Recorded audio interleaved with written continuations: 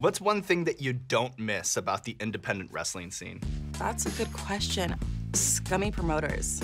I don't miss getting paid $25 or getting paid by just getting a sliced pizza. It was legit. Either you get pizza or a hot dog or you get $25. That was just like, you know, it. What's one thing now that you're one of wrestling's biggest superstars? One thing that really is everything you dreamed it would be, and then one thing that's just kind of a harsh reality of the business. Wow. I feel at ease when I'm in that square circle. The hardest reality is just knowing that it's a lot of politics, a lot of grueling traveling, which I didn't realize how hard that would be. Getting on an airplane every single day. You know, sometimes you're in the middle seat, sometimes you're on your way back, sometimes in your first class, you never know. Do you still dream of having a chicken TV show where you have celebrities do voices for the chickens? And if so, who are the actors at the top of your list? Yeah. How you know about the chicken cartoon? Yeah. What, if anything, do you remember about celebrating with Lil Wayne? That night, y'all really did your information, huh? Y'all really did your homework.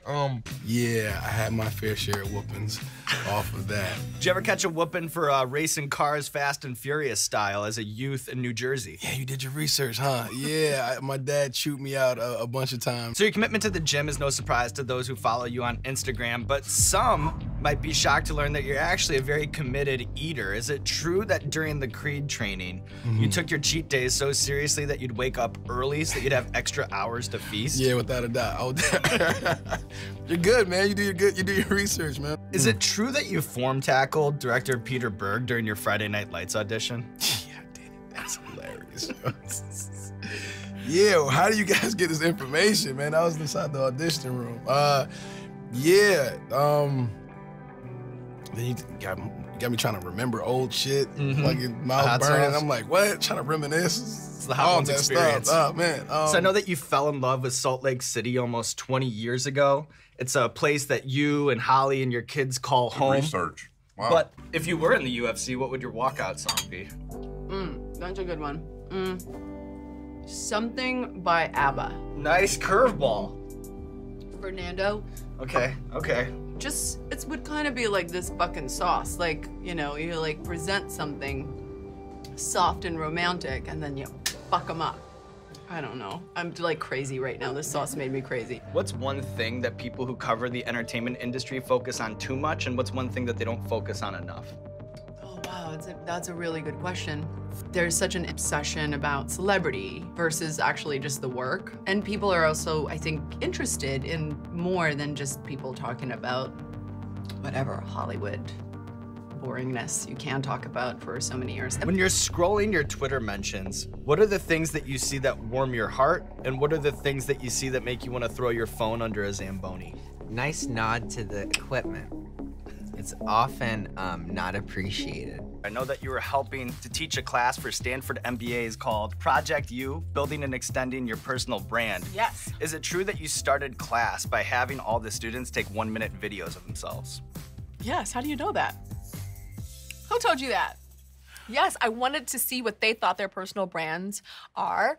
And so part of that is them submitting a video of them talking about themselves and what they think their personal brands are. And in that 20 years, the TV food scene, it's exploded. You know, from the stand and stir shows to the cooking competition boom to the current obsession with culinary travel. And when you look at that timeline, because you've spent about 20 years in this game now, what do you see as some of the watershed moments, the highlights and the lowlights when you look at that time?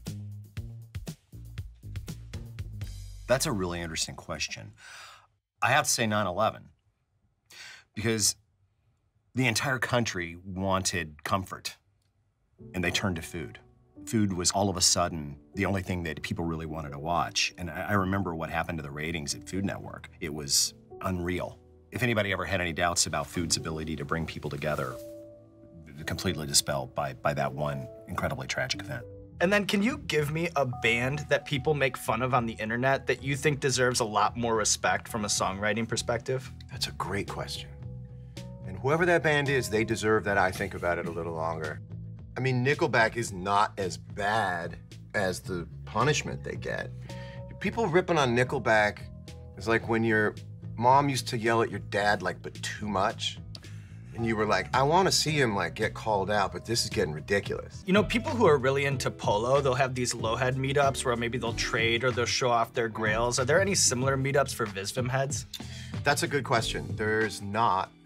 I wish there was. Speaking of dancing, what do you remember about learning to crank that with Soulja Boy? This is a good deep dive, though I have like clearly amnesia about my own life. No idea. In 2015, you gave a commencement speech to the graduating class at Harvard, and now that you have a trillion Scovilles lighting your brain on fire, I'm curious, what postscript would you add in the age of Russian hacking, Logan Paul, and teenagers eating Tide Pods? Okay, that's a big question. I'd say,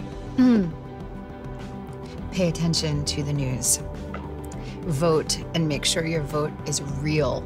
Make sure it's a real democracy and we're not being controlled by outside forces.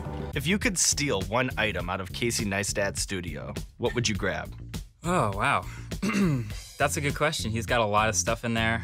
He's got drones, he's got cameras, he's got lenses. But I would probably take something like the One Wheel or some ridiculous electric transportation that I don't have yet that I want to try. When you look at the comments on the videos or the things that get tweeted at you, what are the things that make you wish that maybe you reviewed breakfast cereals rather than smartphones?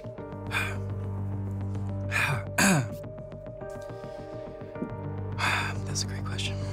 People make a purchase and they want to justify it, and they will at all costs, no matter what.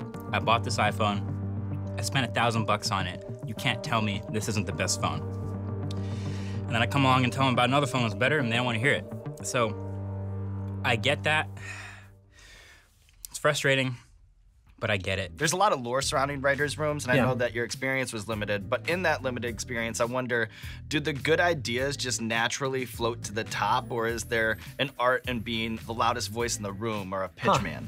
Good question. Yeah, I think sometimes it's like a lot of timing. If you have a good idea, maybe you shouldn't say it right away. Wait, until things there's like a lull, and then pretend you just came up with it. When you guys look at how the taste test genre has exploded, when are you proud to be a part of that evolution, and when do you roll your eyes? That's a good question. I appreciate that question. Most of the thumbnails kind of make us roll our eyes, but they work. I mean, we cover it and then we show it to you. It's not just about frenetic pacing and making stupid facial expressions, which, I mean, I'm guilty of one of those at least. Yeah. So you guys have been on the internet for over a decade strong, stacked billions of views, and won countless awards. So what I want to do is throw a couple career accomplishments at you, and you guys can tell me if it was a highlight or more of a low light. Does that sound good? Oh. Yeah. All right. Placing third in the TurboTax tax rap contest, judged by Vanilla Ice. Huge highlight. Huge highlight. We still own the, bedazzled medallions that are the TurboTax logo. We're just setting a high school basketball record for hitting 77 three-pointers in a season. Don't get him started. How many? 77 three-pointers. And how many seasons? In just a Just season. one season? Just one season. Link, I know that you did score 2 unassisted goals in a soccer game one time. Using my left, which is my off foot, both times.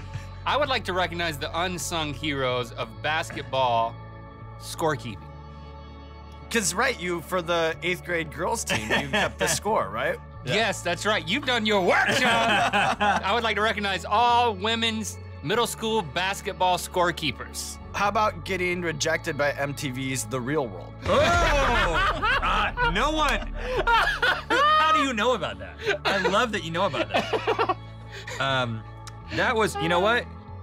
It was a low light at the time, extremely highlight in retrospect. Might have dodged a... If I had gotten on The Real World in 1994, that just would have been a bad time to show myself to the world in that way. What we're gonna do is bust out some of the most ridiculous Nouveau flavored ice cream that New York has to offer. So what we'll do is try to guess the flavor. Oh, you making fun of us? We are not, I'm not making fun of you. If I were making fun of you, maybe I'd say something like, which cream is the dream? Let's talk about it. But I'm not going to say that. All right, Jeff Goldblum, you're a man of many mysteries, not the least with food. You seem to be equal parts gourmand and health nut, adventurous at heart, but you also have these idiosyncratic dietary preferences. What do you think is Pittsburgh's greatest contribution to America's culinary canon? Yeah, I like the way you talk. So you've been in some of the biggest films ever made, but you also have achieved this ubiquitous internet fame. What's the difference between a fan who sees you on the street and recognizes you from the latest Wes Anderson movie versus somebody who approaches you because they want a selfie with the Goldblum? Wow, I love that whole question. There are many types, but you know, oftentimes, as you suggest, I think in the question, they can be less, you know, knowledgeable about, you know, cinema. So you've said that one of the great foundational lessons that you learned from legendary acting coach Sandy Meisner is that you're only interesting to the extent which you're interested. How has that advice helped you outside of your acting career? It's a very, very good question. Well, you know, the danger in acting is that you go, oh boy, I'm being witnessed. I need to create some effect. I need to do something about myself, and so your attention kind of can easily get trapped this way, and that's not so good. But yes, in life too, I think it's healthy. In the short time, as we've said, we have, so foolish it would be to not every day ingest and attend to what the heck is going on and all the things that you're probably never going to get to. But why not continue to be engaged and interested in our life and in our world, in our universe? Don't you think so? If you were a video game programmer and you could make 2 changes to Mario Odyssey, what would they be? Oh. That's a good question. Well, I never wanted to go back and do those silver boxes that are everywhere. You know how those like open up new moons? I could never figure out how to, it's my fault though, it's not their fault.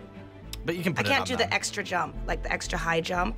And that ruined like maybe 25 moons for me. I couldn't get to those. Can you guys offer some highlights and lowlights from the rider challenge, a tradition whereby you guys will eat everything on your tour rider, regardless of quantity? Well, that's oh my God, that's wow. How did you found that one? That's a great thing that you found out about. I didn't know that anyone knew about the rider challenge. That was actually just a comedic idea that I had. Yeah, there was like, what do we got? We got like pita bread.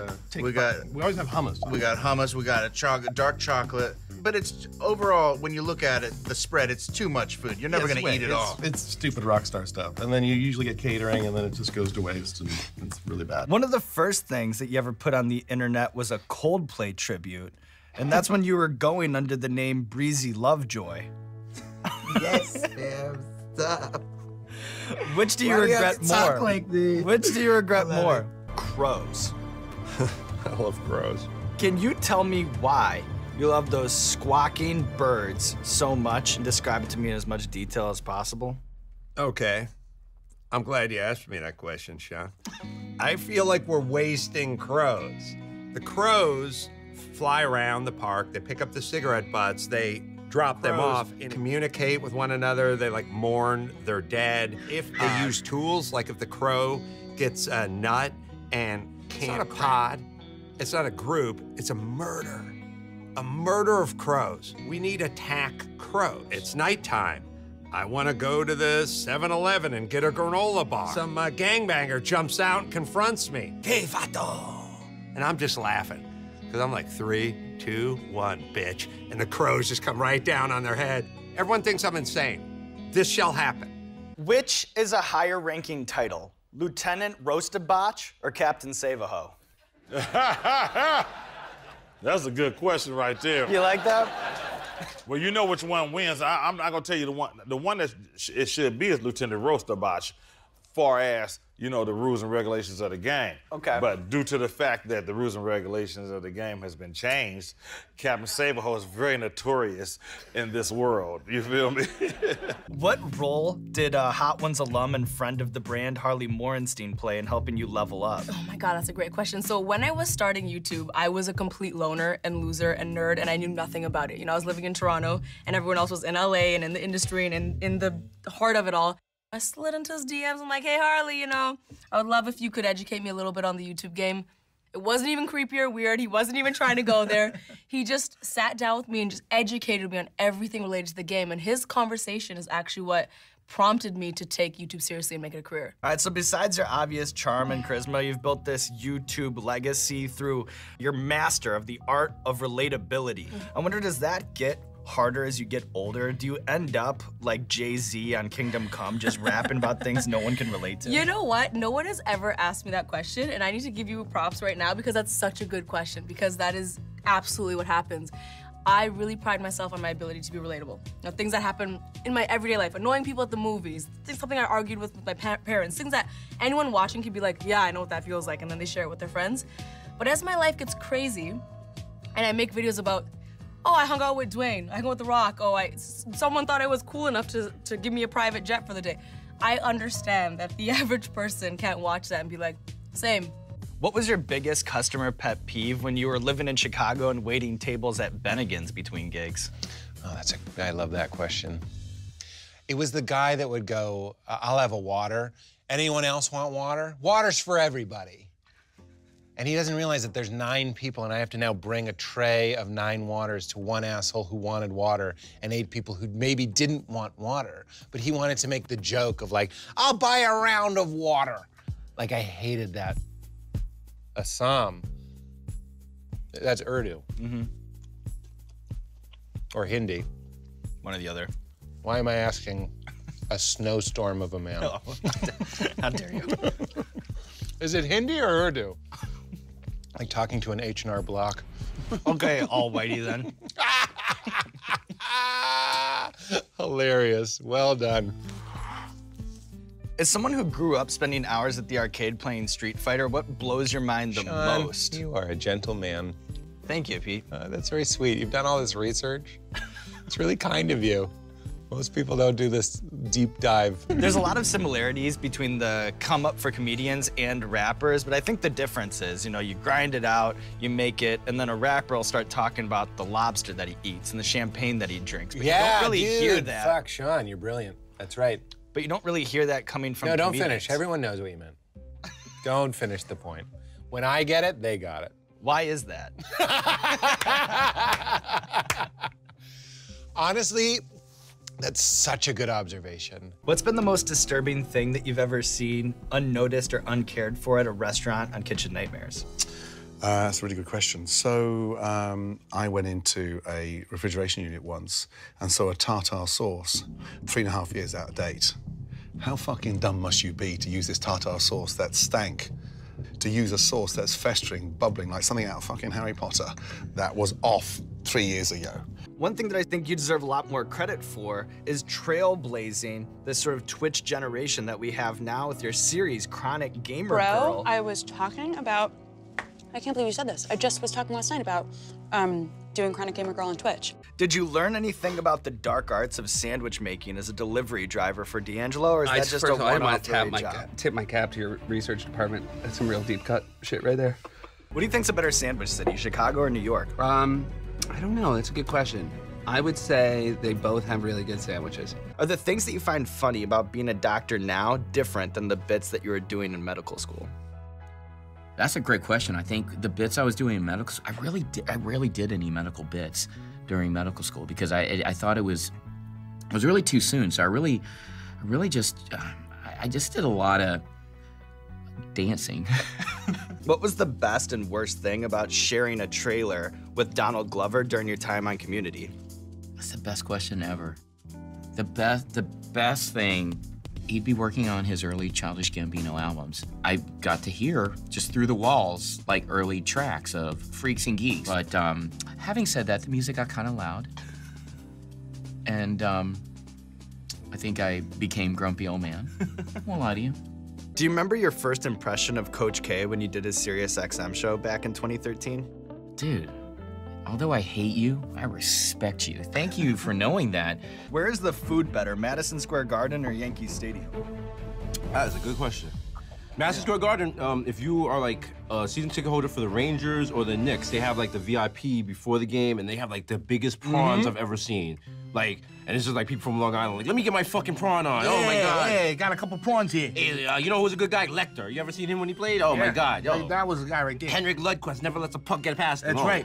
This Trump guy, he's doing the right job. If the liberals let him read, you know. Anyway, I gotta go. My trainer Ron Conklin coming in. All right. Gotta leave. You know, I'll be back here next week to catch Billy Joel. Let's go Rangers. So being from New Orleans, I know that you're a huge Saints fan, and I don't mean to dig up any old wounds, but is it true that you had an ex-girlfriend cheat on you with one of the offensive linemen? Damn, boy, you guys are good. Where'd you have a better time, at the Ren Fair or the Field of Dreams house? Ooh, wow, you guys have good questions, dude. I forgot about my own life. I feel bad, man. I feel like I'm doing all the talking, you know? But that's how it goes. You know that, as a podcast guy. Do you feel like when you're hosting a guest, like what responsibility do you think you have? Well, that's a good question. You know, I just want to keep the conversation honestly just as comfortable as I can these days. I feel like people like that. In your series Chelsea Does, there's an episode where you eat this 6-course marijuana-infused meal. Is that the trippiest dinner experience you've ever had, or does the crown still go to that Taco Bell run you did on mushrooms with Large Luke? Thank you for bringing that up. I know that's from one of my books. Like, I don't hike because I don't give a shit. You do hike sometimes. Well, I hike? Yeah. No, I don't think I hike. How do you know what I'm up to? Because, you know, I do a lot of reading on you. Yeah, before. I don't hike. No, I don't. I'm not into hiking in LA. I don't think the views are that pretty here. Yeah. If I'm in some great location, I'll go hiking. In like South Africa, they have this thing called Lion's Head. Right. And I did that hike. You did do that hike, Yeah, and you that got was to cool. the top, and it was a beautiful picture. Beautiful. That's where like, oh wow. Yeah. You really do your research. Wow. That's interesting. Good for you. You take your job seriously. Oh, thank you, Chelsea. Well, I mean, you're welcome. Which movie set had better food, Chef, or he's just not that into you? Because I think most people would think the former, but I've read that Drew Barrymore had that like chocolate, the chocolate fountain. I forgot about that. And Oh the my taco God. party all the time. Yeah, that was awesome. Which is the tougher crowd to please, comic book obsessives or theater buffs? That's an interesting question. I guess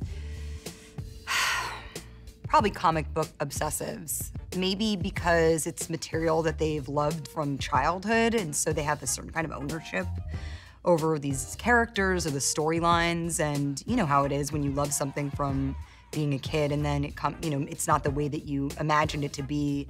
Like, it doesn't mean you can't grow to love it, but it's, you have feelings about it, so. Die Hard. Is it a Christmas movie or not a Christmas movie? Yes, very stupid question. Who's a bigger Miami Heat fan, you or Lil Wayne? That's a crazy question.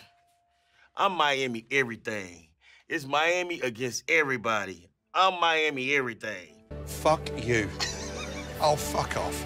Right now, I need to see a fucking doctor. Fuck yourself. Fuck you, Sean. Shame on you, big boy.